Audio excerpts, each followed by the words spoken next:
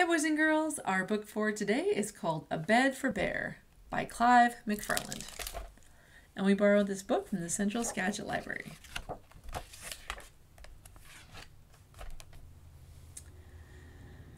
It was nearly winter, and Bernard was getting sleepy. It was almost time for the bears to begin hibernating. There was just one problem. How could Bernard simply be expected to sleep in the bear cave? It was too noisy, too big, and too crowded. That kind of place was right for some bears, but not for Bernard. So Bernard did what any bear without a bed would do. He set off to find a new place to sleep. Bernard knew there had to be a bed that was just right for him. Bernard walked into the forest. There he met Frog. "Hi, Frog, I'm looking for a new bed. Can I try your lily pad?" "Sure, Bernard, hop on." Wet isn't very comfy.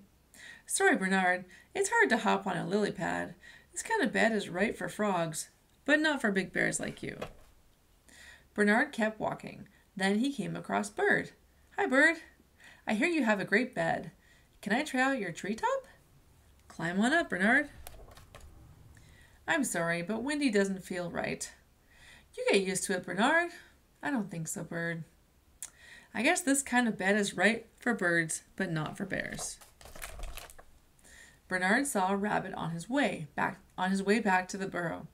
"Hi, Rabbit. Your bed looks quite nice. Can I try your burrow?"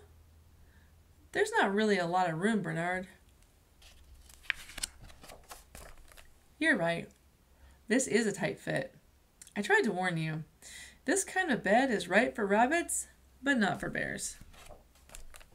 Bernard kept walking. He stumbled into Hedgehog soon after. "Hi, Hedgehog. Where's your bed?" "I sleep right here." "What happens if it rains?" "I get wet." "Oh, well, that's probably fine for hedgehogs," Bernard said, yawning, "but not for a bear."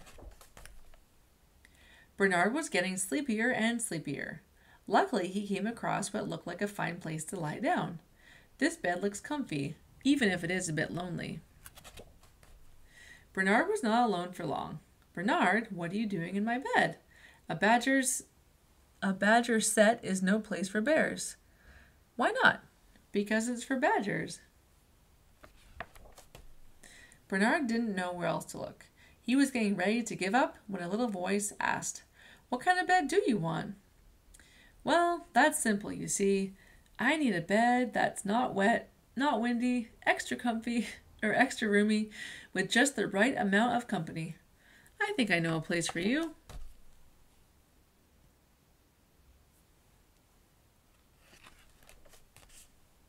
Up ahead, there was a rather interesting bed. It was dry and calm, with lots of space and plenty of company. This kind of bed was okay for some bears, but it was perfect for Bernard. Bernard slept all winter in a perfect bed for a bear.